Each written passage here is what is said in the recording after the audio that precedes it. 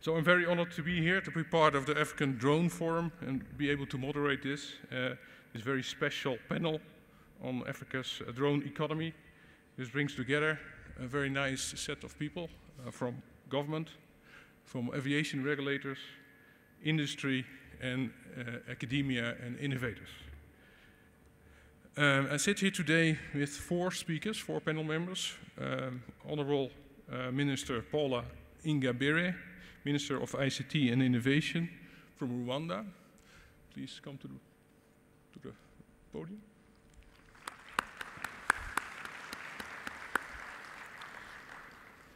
We have Miss Leslie Cary, Chief Remotely Piloted Aircraft Systems from the International Civil Aviation Organization, ICAO. Thank you. And we have Mr. Yong Kim, President of Korea Institute of Aviation Safety and Technology. Welcome. And last but not least, Ms. Temie Giwa, CEO of Lifebank from Nigeria. Thank you.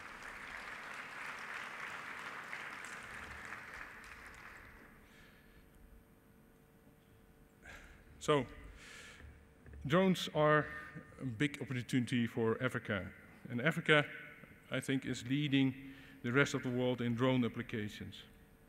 There's a clear opportunity to integrate drones into the mobility ecosystem and make them part of the solution to the infrastructure deficit faced in many areas of the continent. So it's a wonderful, I think, a wonderful opportunity to rethink infrastructure and transport services for a new kind of supply chains with a much greater reach, a much greater impact on resilience and climate change, and a much potentially lower cost kind of solution. Targeting needs and challenges that we cannot meet right now through traditional modes of transport. So we're getting closer and closer to mainstreaming the drones, but a lot of work needs to be done. And just mentioned the regulatory framework needs to be in place, for instance, but also policies, investments, and of course, the private sector. It's not just the government can do the trick. The private sector needs to step in and get the opportunity to do so. So let's focus on that area. So my key takeaway is actually that drones are not just for the developed world, for the rich countries. It's not just a gimmick or a gadget. We all are a bit of a geek, but we should get out of that kind of geek kind of attitude. That's very nice, but this can have a real purpose and can have a kind of opportunity, a leapfrogging opportunity for African people and countries. So we want to hear from our panelists some reactions on some high-level thoughts for this audience, a very interested audience, that will help set the tone for the forum. So I will give first 3 to 5 minutes to each and every panel member, so you can express your feelings, and then we have a round of Q&A, 1 or 2 questions, and I hope we have some time for Q&A from the audience. But we are running quickly out of time, I understand that, because we have a guest of honor that will meet us soon. We'll start with Honorable Minister Paula Ingabire, Minister of ICT and Innovation of Rwanda. She's well known in Rwanda, of course, as a technology enthusiast who currently serves as the Minister of ICT and Innovation in the government of Rwanda. Before her current appointment, she was head of the Kigali Innovation City Initiative and the former head of ICT at the Rwanda Development Board. She's part of the Girls in ICT Rwanda and has also been at the helm of Transform Africa, a platform that brings together innovators and policymakers across Africa to shape Africa's digital transformation agenda. And she was a Systems Design and Management Fellow at MIT at Boston. Thank you. The floor is yours for 3 to 5 minutes. Thank you. Thank you very much. I think starting off from what you earlier said around drones having the potential not just to create impact in the developed world, but also the ability to create impact in the developing world is very true. And very particularly because we're talking about unmanned aerial vehicles, we have over the last few years seen so many use cases that are creating impact within different communities, and largely the kind of social impact activities that are happening in Africa. If you look at some of the examples, let's take South Sudan that has been facing problems around desertification, and you have two entrepreneurs that have come together and decided to use drones to plant acacia trees that are going to tackle the issue of soil erosion. Then you go to Malawi that is looking at putting in place a drone academy and also a test corridor for some of the work that is being done.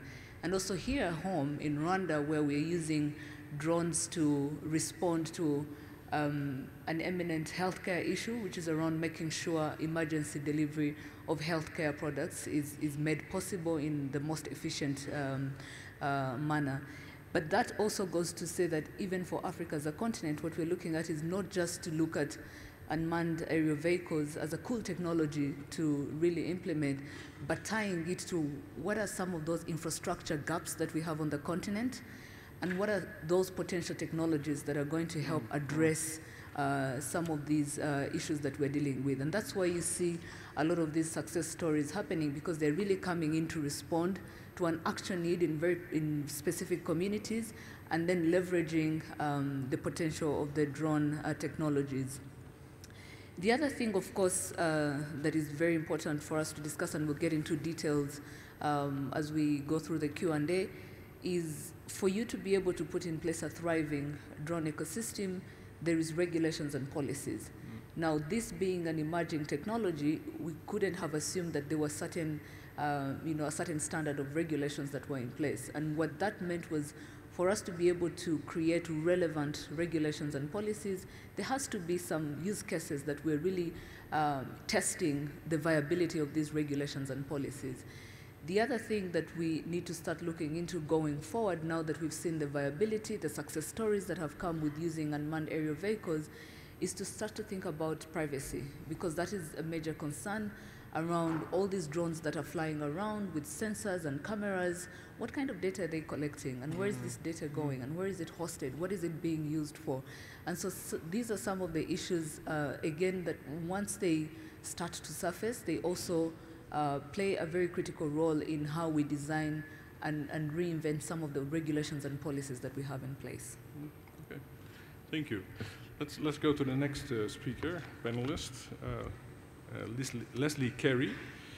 Let me introduce you quickly, and then you can introduce yourself as well as you fit. Leslie is the chief of the remotely piloted aircraft system section in the Air Navigation Bureau at the ICAO. Brings more than 30 years of experience in aviation to this panel. She started her career as a air traffic controller, so she real experience.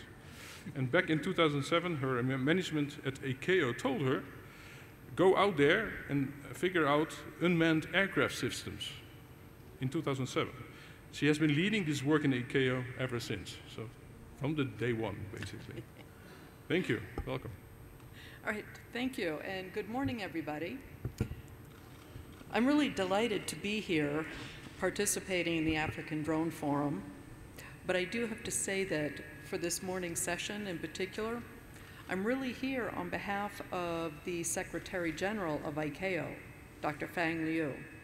She was unable to attend, but she sends her regards and very best wishes for a successful event. And clearly that is going to be happening. So for those of you that are unfamiliar with ICAO, the International Civil Aviation Organization, it is a specialized agency within the United Nations system that sets conventions, policies, and standards for international civil aviation. It has been doing so for 75 years and has 193 member states. Now, the standards that we adopt in Montreal are actually, they form the basis for national regulations of countries all over the world. Unmanned aircraft are transforming the aviation industry at a phenomenal pace. And the traditional aviation stakeholders, particularly the regulators, are having they're being challenged by how to respond to this very fast-moving new entity. Now, unmanned aircraft will support all sorts of new types of businesses, from goods delivery to inspections and monitoring, medical logistics, precision agriculture, filming, science, police and fire, environmental studies. The possibilities for work being done by these new aircraft are really awe-inspiring, the different types of potentials that they will bring, as well as the economic benefits. Now, unmanned aircraft also contribute to the Sustainable Development Goals by introducing new jobs, enhancing agricultural productivity, saving lives through delivery of medicines, food, and other goods. They're used for defining and maintaining property rights through surveillance and mapping, to list just a few. Additionally, networks of electric-powered lift aircraft that take off and land vertically will enable rapid and reliable transportation between suburbs and cities, as well as within cities. The use of such aircraft can generate significant savings in commute time and therefore positively contribute to urban mobility. Now, on the surface, each of these points are new and different from traditional aviation. However, the fundamentals underneath are the same. We expect the aircraft to operate as intended. They're expected not to crash. We expect minimal disruption to people that are not involved or participating in the operation. We expect the system to pay for itself rather than the public having to pay for it. Now, this brings me to the challenges that must be overcome in order for these promising technologies to be safely and securely deployed. Firstly, we need globally harmonized provisions for unmanned aviation. ICAO's work in this regard helps focus research and development activities for required technologies and for certification methods. Secondly, the increasing numbers of aircraft, whether manned or unmanned, plan to operate at low level simultaneously within urban and non-urban areas will require new approaches to air traffic management. Development of a framework for UAS traffic management, commonly referred to as UTM, is well underway. Thirdly, regarding physical infrastructure, among many policy questions which need to be addressed is the identification, allocation, and recovery of costs for the development and deployment of said infrastructure. Fourthly, in addition to the key prerequisites of safety and security, acceptance of these technologies by regulators and by the public at large will require creative and collaborative solutions for other concerns, such as noise, privacy, and data protection, some of which will need to be developed on a national or local basis. Now, these are a few of the challenges that need to be overcome. On a positive note, each is being addressed, and here in Africa, the enthusiasm and the determination to succeed in this new arena is clear to see. Thank you. Thank you. Thank you very much. Let's go through our third panelist, Mr. Yong Kim. He's president of the Korea Institute of Aviation Safety and Technology. He worked previously as vice president of the Korea Transport Institute, COTI, well-known partner of the World Bank, very much appreciated. As an analyst, chief of air team at the ITF OCD Transport Research Institute. He was a professor at the Korea Aerospace University, and he holds a doctorate degree in transportation engineering at the University of Maryland at College Park. Thank you very much. Thank you, moderator. Good morning, ladies and gentlemen, and distinguished delegate. I'm very honored and grateful for having the opportunity to speak before you being invited to today's opening plenary of the ADF. I am Yeon-myung Kim, President of the KIAST, Korea Institute of Aviation Safety Technology. KIAST is a public institution under Korea's Ministry of Land, Infrastructure, and Transport. KIAST is kind of like a think tank of the government. Thereby, KIAST was established to contribute in the security of aviation safety and industry development through specializing in aircraft certification, aircraft accident prevention related to certification, testing, research, and R&D. As part of the job, in accordance with the Aviation Business Act and drone promotion-related laws, we support various drone-related policy enforcement through fostering and supporting outstanding drone companies, establishment and operation of drone infrastructure and testing facilities, and drone research. In Korea, the government is deeply involved in all levels of drone-related policy establishment, enforcement, and feedback. As such a strong commitment to fostering the drone industry, we are making various efforts, including to always listen to the industry's opinion and examine the direction of policy implementation together. For development of the drone industry, we are well aware that rather depending on the private sector effort in the public sector, such as environmental provision, holds much importance. We see the potential of drone utilization business in Africa greater than anywhere else.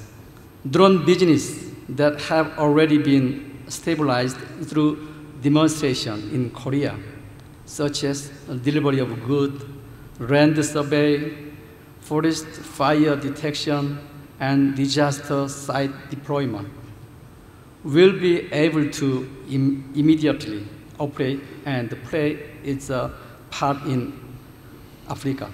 Also, by sharing our accumulated know-how, we may contribute to establishing drone policy in Africa.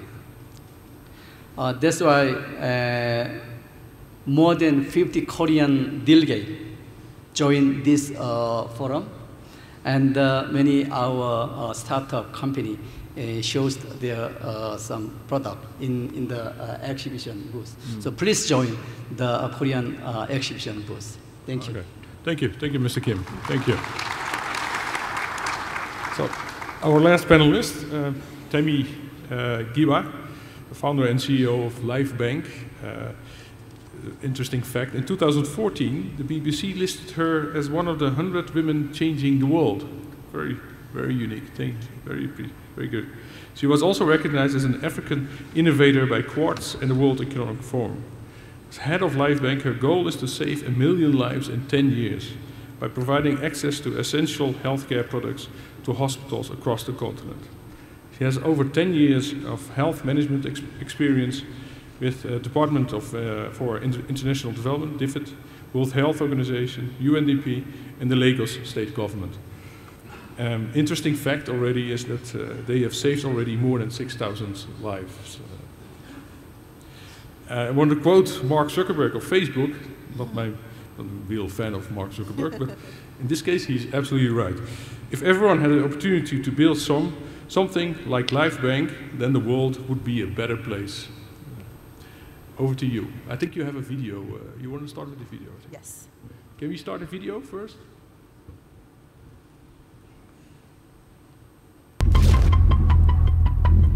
Hello, thank you for calling Lifebank. My name is Ojolape. How may I please help? Hello, good afternoon. This is Dr. George from Abosegi Medical Center. If you have A negative, you need to explain it as soon as possible. The patient is distressed, please. Nigeria has one of the highest maternal mortality rates in the world, and this is mainly attributed to postpartum hemorrhage. Every hour, 10 African women bleed to death because their hospital cannot find the critical supplies they need to stay alive. And 90% of them can be saved with easy access to these supplies, particularly blood. And started this movement to attempt to rescue women across Africa. Lifebank is a medical distribution company. We like to call our system the 4 Ds: data, discovery, delivery, and donors. First, we gather inventory information using our BankX system. Then we help hospitals find what they need using 3 methods. First, they can call into our call center, they can use our USSD platform, or our LabX, which is a kiosk in the hospital. Then we deliver using 3 methods. We can deliver via road using motorcycles, we can deliver on the water using boats, and we deliver in the air using drones. We deliver these supplies in the right condition and on time, 24 hours a day, 7 days a week. We are in the business of saving lives. We are building a movement of 1 million blood donors that will finally solve blood shortage across our communities. We are committed to innovating within the supply chain. First, we built Smart Bag that brings transparency and accountability into the blood system. It's a blockchain technology that ensures the safety of the critical supplies we distribute. It gives hospitals access to all the details about the donation. Then we built Bolt that brings universal access to critical supplies for everybody. It allows the poorest people to have access to the critical supplies they need to survive. We charge $10 for every unit of products we move, and we have delivered over 19,000 units and counting. We have grown by 3x every single year since we've launched, showing that we're building something special. And we have the best chance of solving this problem across emerging economies. This problem exists all over the world. It is so important that we solve this problem once and for all. Thank you. Over to you.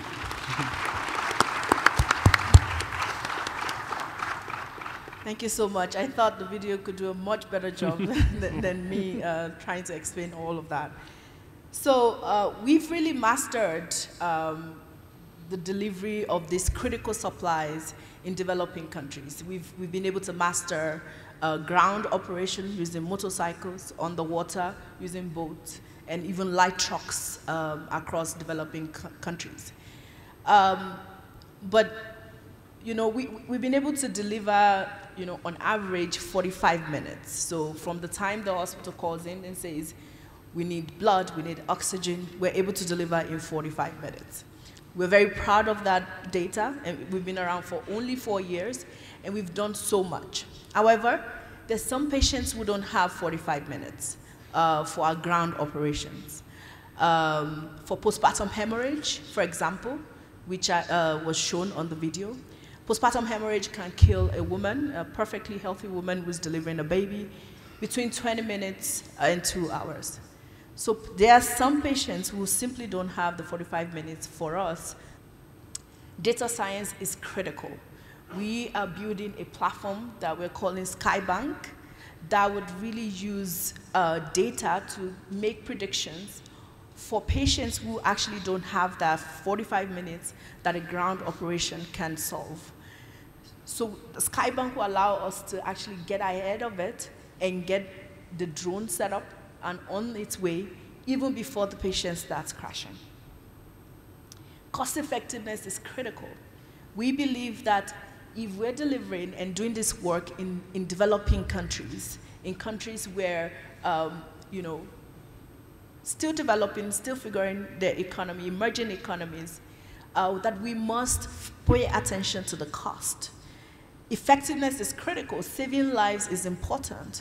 But if there is an alternative, we may want to use that alternative. And if the only way to save a patient's life is using drones, those are the times we want to use this technology. And finally, profitability is key. We're a business. We care about what we do, of course, but for us to actually help people, for us to build sustainability into our business, we must be profitable. And we must do this drone delivery in a way that is profitable. So we are looking at what are the innovations? What must we do? Should we manufacture locally? Should we, how do we bring out battery technology so that we can do multiple delivery on one trip? So there's so many things we are thinking out about how to bring profitability into this, distribution system, particularly using this tool. Thank you. Thank you. Thank you very much. That's very inspiring. Thank you. Thank you. We'll come back to you. It is very important to have the private sector involved in here. Success will depend on you guys. Of course, on the government as well. That's a step to Rwanda, for instance, for the enabling environment. So, a few questions. Honorable Minister. So Rwanda has become a kind of leader in this area. So how did that happen? And you have a strategy in place, an ICT strategy, that covers a lot of things like blockchain, artificial intelligence, drones, airspace technologies. So how does that look like? There's a very bold vision. Can you tell us a little bit more about that? And how do you see the future of the drone economy in Rwanda, but also on the continent? Few questions.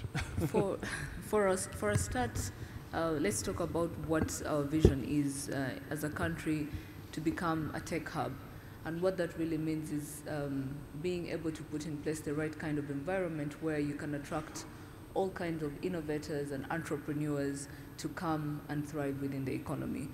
But for that to be done and for you to have that conducive environment, we had to work with different institutions to think about what does it take to make it easy to start and scale a business in Rwanda. But now, because we're particularly talking about being an innovation tech hub, we then have to think, what kind of openness should we have as a government, as a community, as an industry, as an ecosystem, to really embrace change and create a platform for emerging technologies. And a lot of this is also enshrined in what we have as our proof of concept strategy, which in essence what it means is, yes, there are all these emerging technologies. How can we embrace them, and how can we use them in a manner that responds to the challenges that we're all grappling with? And the way our proof of concept strategy is structured is not around technologies. It's around where do we want to see the most productivity, efficiency gains. And so we looked at those kind of industries where, not just for Rwanda, but for the rest of the continent, we can create that proof of concept that can be scaled elsewhere. So what we did was, through a very deep dive analysis, was to sort of narrow down, because if you want to be a proof of concept, it can't be in everything. You have to start somewhere, create the success stories, document some of the lessons learned, and then be able to find ways of, are these models replicable in the other industries and areas. So a proof of concept focuses on 3 areas. We have agri-tech, looking at how we can use emerging and digital technologies to increase agricultural productivity for Rwanda and for the rest of the continent, but also looking at the entire supply chain, the entire value chain, and understanding where can technology play a role in increasing the productivity, but also giving you the efficiency gains that you're looking for. The other thing that we focus, the other area of focus is healthcare, digital healthcare, understanding how do we improve, one, access to healthcare, but also eventually what technologies can help us to increase the quality of healthcare that is provided across the continent. And the third bit, of course, is fintech, which is really around financial inclusion. And for us, those were very critical industries to focus on as a start, because they gave you the ability to improve lives directly for the citizens, but at the same time making sure that they're financially empowered to be able to create new business models. Now, when we started off with drones and understanding what did we need to create, one, the right regulations and policies, the best way to do it was to understand, can we have some use cases that can be tested, that can be used as we design these use cases to inform the policies and regulations that we put in place.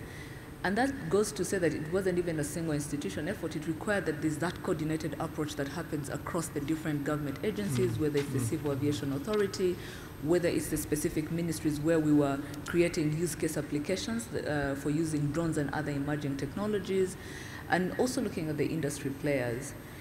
But the beauty about all this is that in using drones, for example, to deliver blood to our rural hospitals, we were able to create an area network logistics network of drones, one that can not just serve the healthcare industry, but that is multi-purpose and is used to really be a catalyst for other parts of the economy.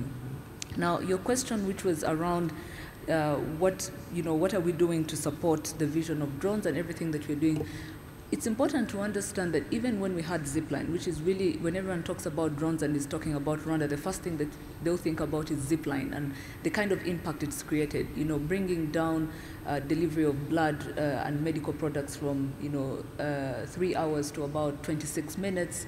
Today they've been able to deliver close to 30,000 trips as they deliver blood and medical products across the country. But what you need to understand is Zipline in itself has been a catalyst to creating a drone economy within Rwanda, drone industry that is doing more than just creating potential impact and value for the healthcare. Today you have companies that are working with the Ministry of Agriculture and the Ministry of Health to spray pesticides in some of those mosquito breeding sites, and so you reduce the potential of the spread of malaria. You also have companies that are using drones in the mining sector for mapping. For example, recently our Minister of Agriculture used drones to map arable land across the entire country. Now, this is an exercise that would inevitably take close to 2 years or even more than 2 years. But it took them between 2 to 3 months to just map the entire arable land across the entire country. You can't start to imagine the level of efficiencies that have come with just understanding what is the best use case application that is going to create value, but also create the productivity that is needed for the different industries. Very quickly, I wanted to go to where we are at in terms of the next steps. What we're doing now is we are looking to create a drone operations center. And the idea of creating this is it will look at a whole spectrum of aspects in terms of building a thriving drone ecosystem in Rwanda, looking at the design of drones, looking at the manufacturing of drones, looking at training. That is very important if you're trying to create a thriving and budding industry. What kind of skills are there? Do we have startups mushrooming every day that are able to leverage these technologies to create impact in different industries and communities, and also giving them the ability to have a test facility where they can test some of these things. Now, all of this as it happens is really going to lead to how do we continuously, because the policies and regulations we have are not necessarily cast in stone. They have to evolve. They have to evolve with the needs. They have to evolve with the use case applications. And that's why when you look at the kind of regulations that we have as a country, they are performance-based. They focus on what are our concerns as regulators in terms of flying drones. Are there concerns? Are there safety standards that we want to put in place? And you as a drone operator, you will provide a proposal that responds to those concerns. And that's important to be able to promote innovation and not stifle innovation with having very stringent regulations that don't allow for that flexibility to happen when you are venturing in some of these new emerging technologies. Okay, talk about regulation. Thank you very much. Yes,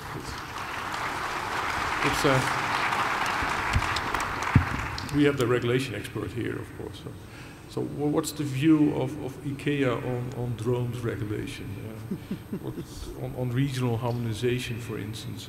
So many questions could come to mind. Is ICAO really into this? Does it have a vision? And what is the vision in terms of regulation with regard to drones? Thank you. Oh, thank you. Actually, I'll start off with a little bit of background. It was only a small number of years ago that the UAS experts that were coming to ICAO that are actually the individuals who develop the material that becomes the ICAO provisions. So these people are experts from civil aviation authorities, from industry, and from other stakeholder groups. Now, For quite a long time, they were coming to ICAO saying ICAO should absolutely not be involved with small unmanned aircraft. That states wanted to handle that subject individually. They did not want to have harmonization forced upon them from ICAO. Well, more recently that has changed. And that change has been driven by the very, very rapid developments that have occurred around the world that have just been seen by the civil aviation authorities as being overwhelming, and by industry who want to be able to operate in a lot of different countries and do so the same way.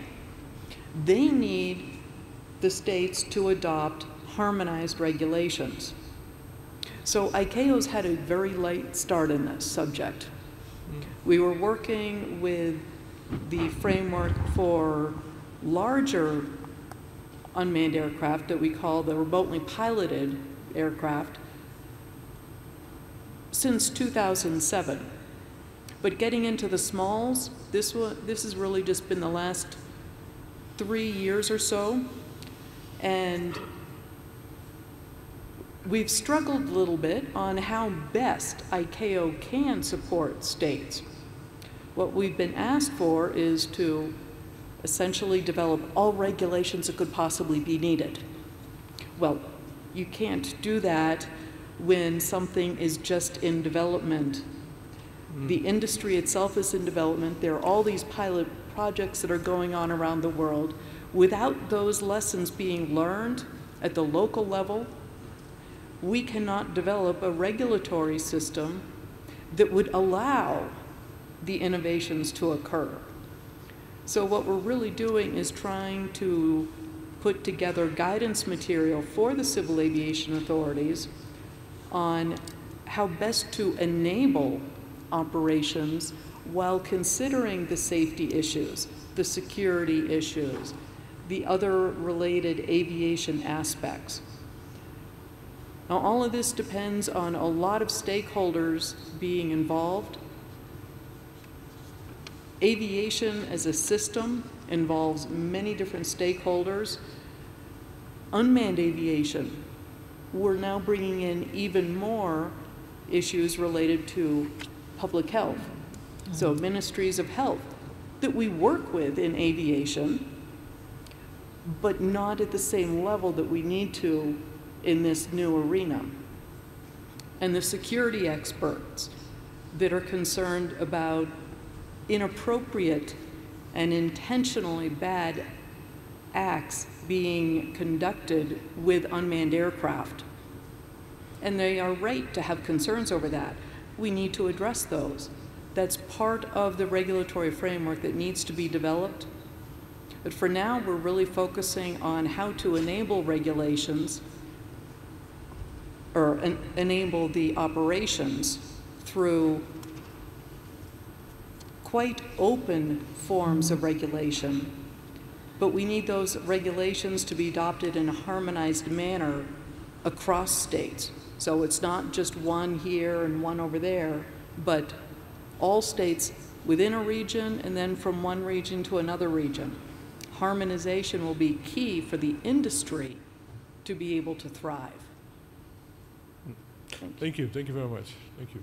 So it's a bit of a light touch kind of regulation you're aiming for. For now. For now. Okay. Thank you. Let's go to Korea quickly. I'm amazed. I've been reading articles and documents that the government of Korea is injecting $1.2 billion into the drone industry over the next 5 years. Why are you doing that? Oh, what's the purpose of it? In 2017, the government established a mid-long-term comprehensive plan on drone industry promotion for the next decade, such as like a drone industry promotion basic plan. And this plan has been fostering the industry in the government level ever since. So being in line with this movement, KIAST is making various efforts on our hands to welcome an age where drones are well assimilated into our daily lives. So our works include like establishment of infrastructure, first, to allow safe drone flight.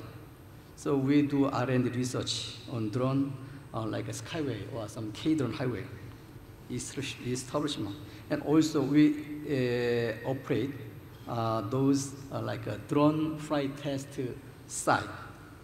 So this support industry development, support like a drone startup company by funding, and also operating like a support hub for drone business like a help desk, and fostering into a future growth industry.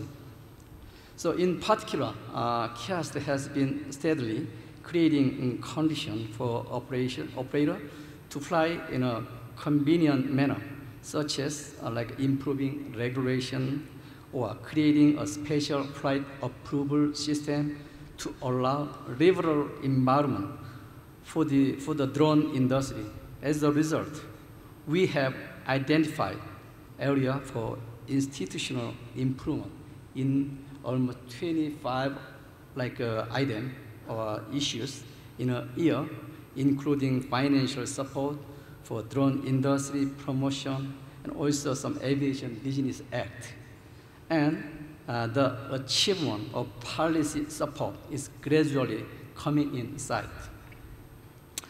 Thanks to this effort, Korea is now in the stage of proposing a personal air vehicle solution.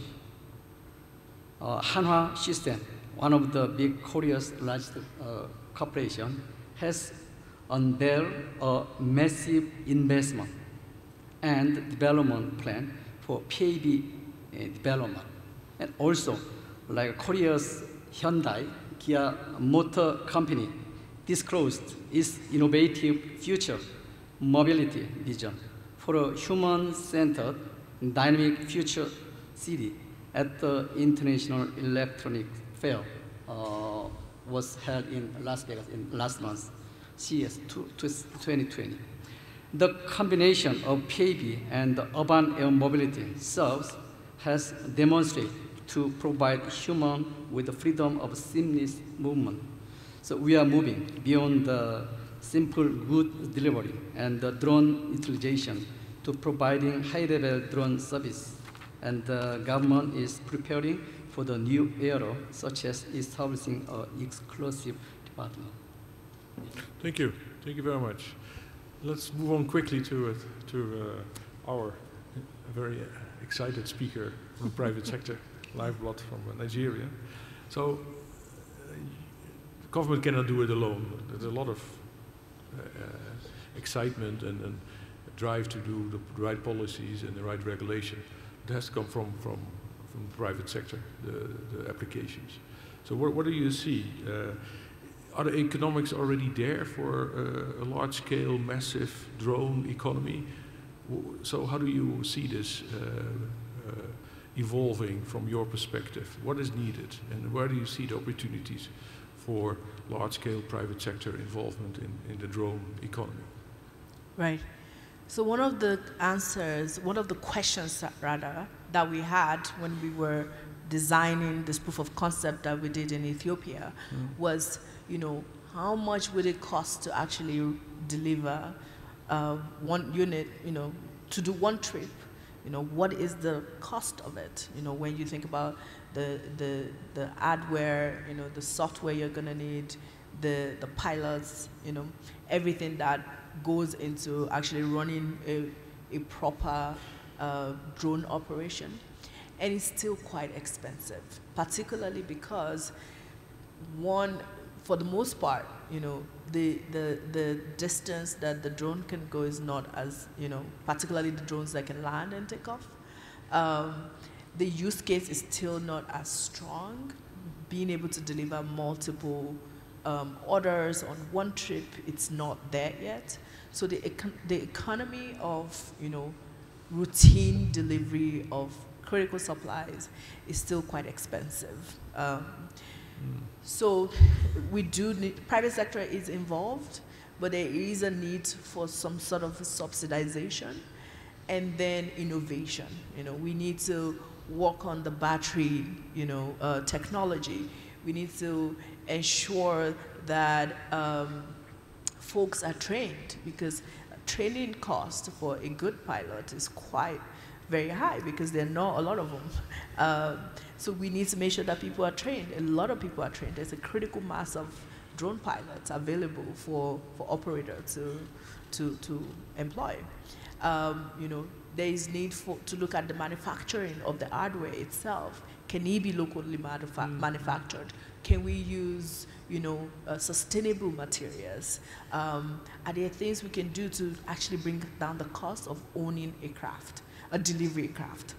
So I think that if we're able to do that as a community of, you know, drone enthusiasts and experts, to really bring down the cost of the battery, bring down the cost of the hardware itself, and actually not bring down the cost of the battery, but actually make sure the battery can last much longer, and also get a critical mass of trained pilots, I think we're gonna see the price crash, and then it will become much more profitable, and then does not need subsidization. Because as it is right now, if you're gonna run a state-of-the-art delivery system, particularly for, you know, middle income, you know, low income clients, you're gonna need, you know, significant subsidization from either the government and public sector or international, you know, organizations.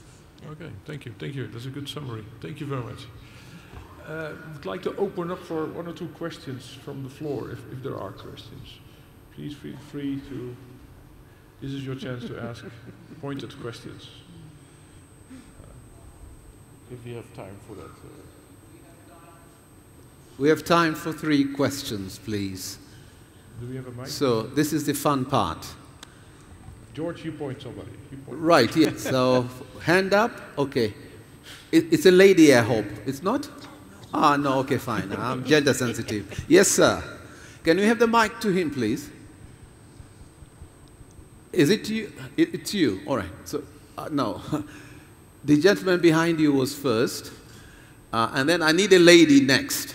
Oh, yeah, we have a lady here. And then we need the gentleman from the other side. Okay, please go ahead with your question. Let's start, yeah. We need to move fast, please. And be brief with your question, please. No need for statements, just questions. Your name and my name is Axon Kondwani Mwenda. Okay. So I would like to ask the prestigious woman there, Giwa, for Lifebank. Is it possible to, do you envision a future whereby you're able to deliver blood, for instance, from Rwanda to Kenya, if a hospital in Rwanda really needs that blood? And how can the private sector make that possible? I understand every country has airspace regulations. So how do you see your company being able to fit in the current civil aviation that we have today? Thank you. We'll take the 3 questions and then you can answer for the sake of time. Yes, madam. Thank you very much. My name is Diane. I'm the Minister of Health for Rwanda. And I wanted to compliment what our Minister of ICT has said. When we started this project, the delivery of blood using drones, even as from the Minister of Health, we were thinking it's a luxury. Nobody understood the impact this project would have on the health sector. But today, from our routine data, we can tell it will have an impact on reducing postpartum hemorrhage cases, and this is the first cause of death in maternal health. And we are undertaking a study to really study the impact vis-a-vis maternal mortality. So I would like to encourage other countries to embrace this technology. Thank you. Thank you, Honorable Minister. And the audience is very lucky. That was not a question. It was a statement of support, so we need 2 more people. Yes, madam. Mic closer to you. This is a question for the Chief Executive. Your name, please. We didn't get it. Sorry, Katie Prescott from BBC News. Right.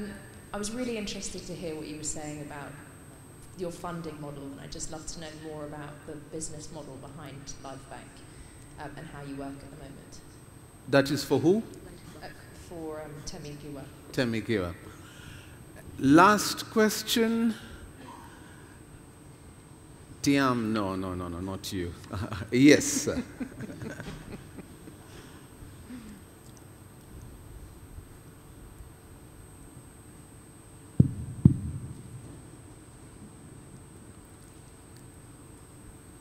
Thank you so much. My name is Tatenda Mfushka from Scout Area of Zimbabwe. My question is directed to Ms. Leslie Cary from ICAO. I wanted to understand what ICAO is doing to empower national aviation authorities to be able to police and develop frameworks to be around drone management systems in Africa. Thank you. I think we should take this for question, and then we'll see what happens next. Let's start with Lifebank. So can we deliver inter-country drone delivery system?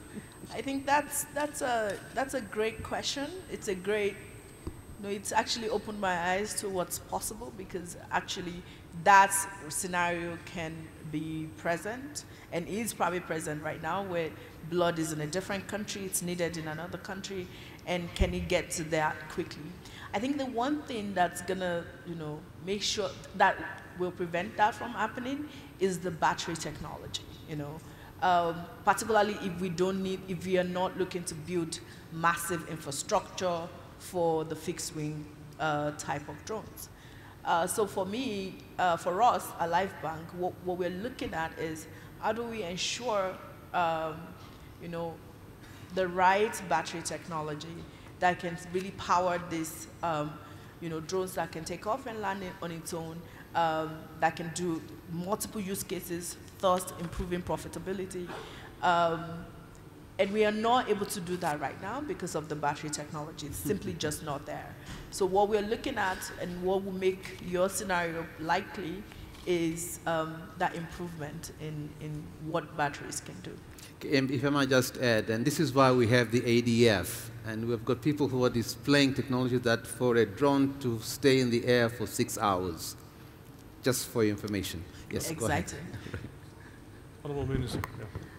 I wanted to add on that, in the essence, when you look at the Lake Kivu challenge that is happening this week, we are looking at about 3 use cases: find and assess, pick and drop, emergency services. And what we're trying to do is to look at communities between Rwanda and DRC. Now, what does that mean? It means that should we be able to find scalable use cases and models through this challenge, that it also triggers the discussion around cross-border regulations and harmonizing some of these regulations and making sure that, at a continent level, these regulations and policies are harmonized. Today, you have only 14 countries in Africa that have UAV regulations. That's just a quarter of those. So I think it's a timely discussion to start to think about what happens to the other countries that don't have UAV regulations. How do we get them to, how do we put a standard on the way we can harmonize these regulations to allow for that inter-country or cross-border? I mean, when you talk about emergency services and you have a landslide, you don't determine where the effects of the landslide and how far they can be, especially if it's around the borders.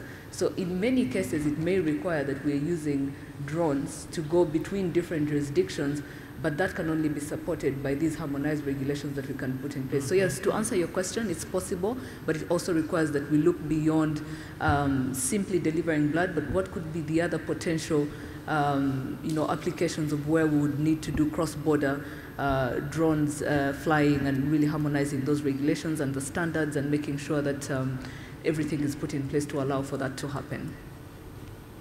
Okay, thank you. Let's go to the ICAO question.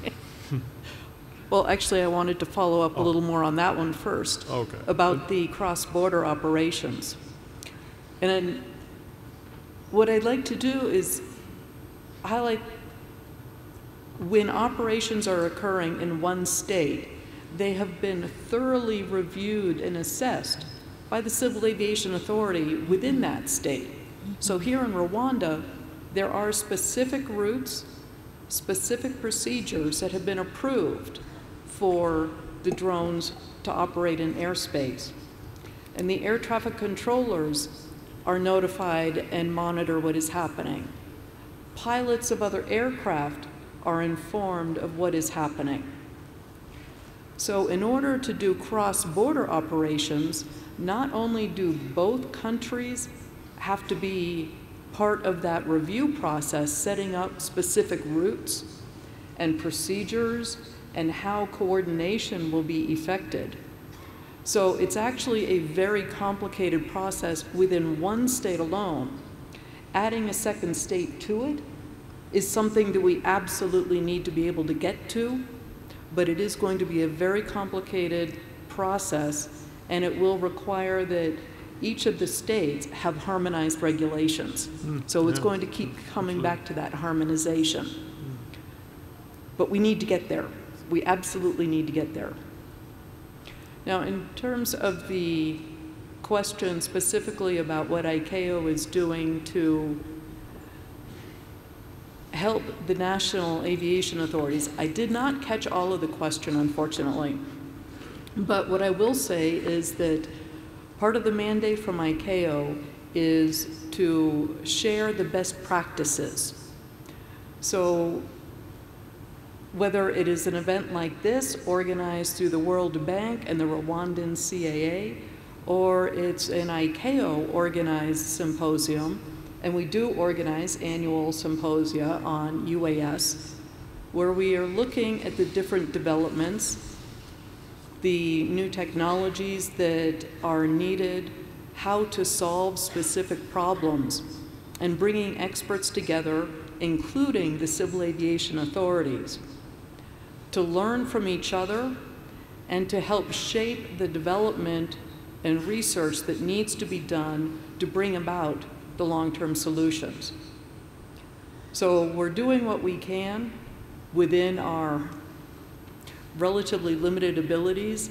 Here across Africa, we have our regional offices that do a lot of work directly with the states, which from ICAO headquarters in Montreal, we rarely get out and see what is going on specifically.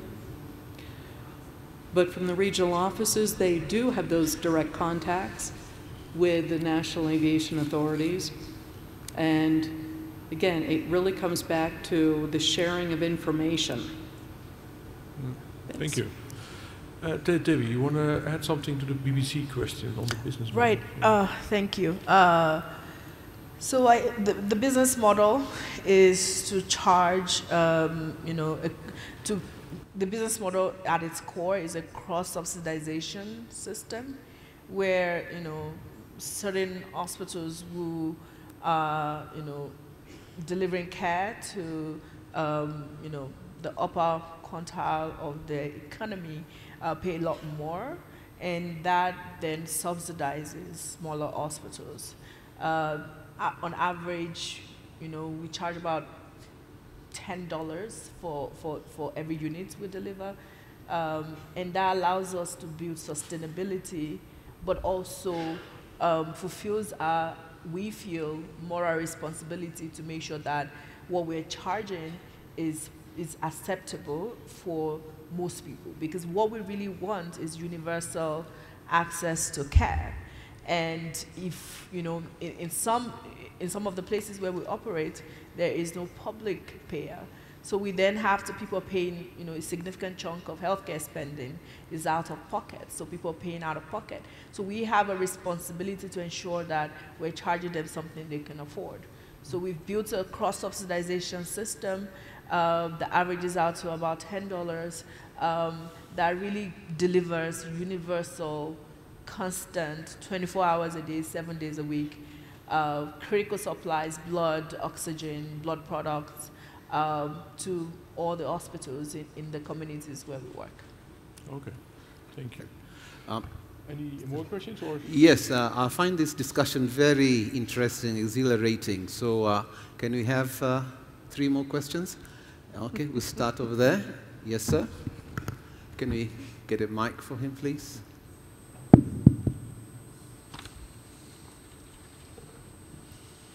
Thank you. My name is Patrick Manzi. My question goes directly to Honorable Minister of ICT, Paula Ingabire. So, Minister, I just want to ask you this. What is the pipeline for a youth like me who want to develop a career in aviation? Do you have something in a pipeline? What are you planning for us? Thank you. Okay. Second question? Yes, sir.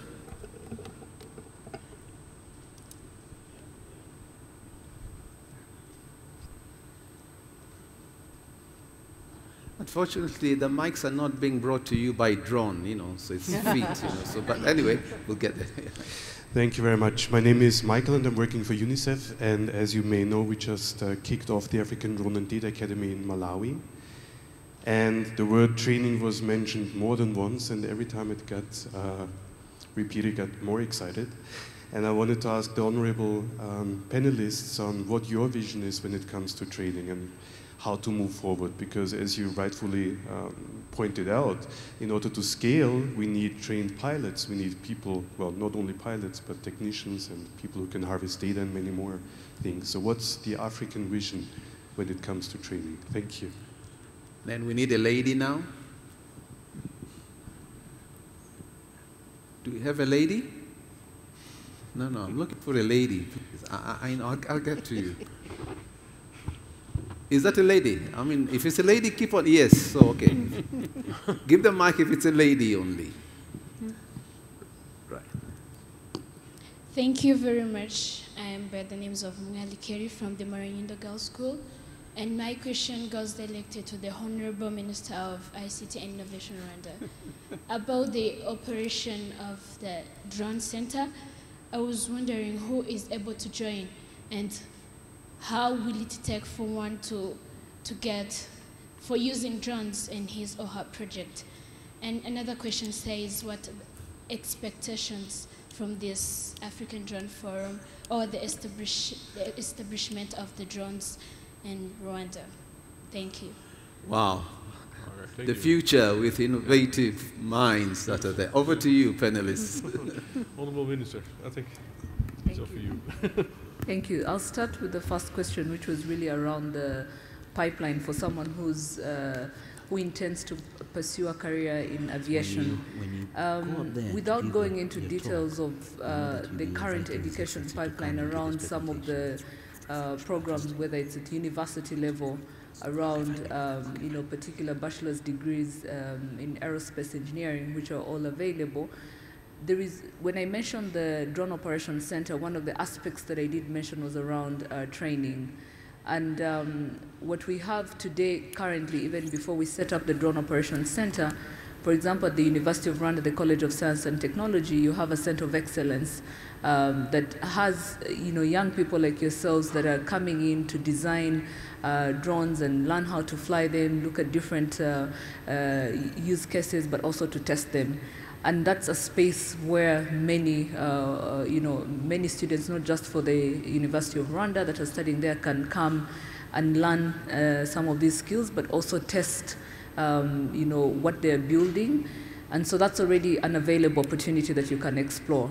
But with the Drone Operations Center that is coming in place and the training academy that is a huge component of it, there will be more opportunities to take on more students and more young people that are really looking, and maybe I shouldn't say young people, anyone, any age that is looking to, test and build and design drones, but also do it in a way that they are commercially scalable and they'll create value and impact for you. Then the other thing, the second question was around training. I know the other panelists will also touch on that. For you to build a new emerging industry, it's always important to start with the skills, because the skills will make or break the industry.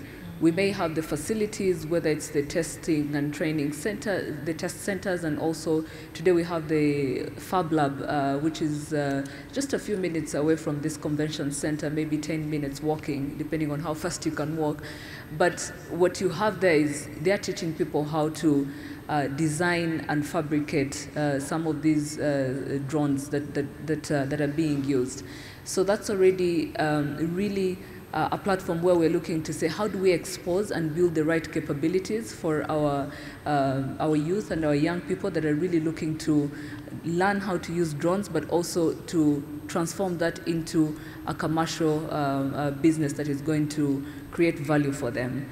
And so training can never be overemphasized, because it's easy to just put the facilities that we need. It's easy for us as government to say, here are some of the challenges that we think there's a good potential for drones to respond to, whether we're talking about increasing agricultural productivity, whether we're talking about emergency delivery, whether we're talking about mining, opportunities in mining, or even opportunities around healthcare and surveillance. At the end of the day, it's going to boil down on the skills that people can use to be able to tap into those opportunities. And that's why training really comes as a first step for investment that we need to collectively, whether it's the industry and government, put together efforts to make sure that we are training an army of drone operators, an army of drone developers and designers that can create real-world solutions.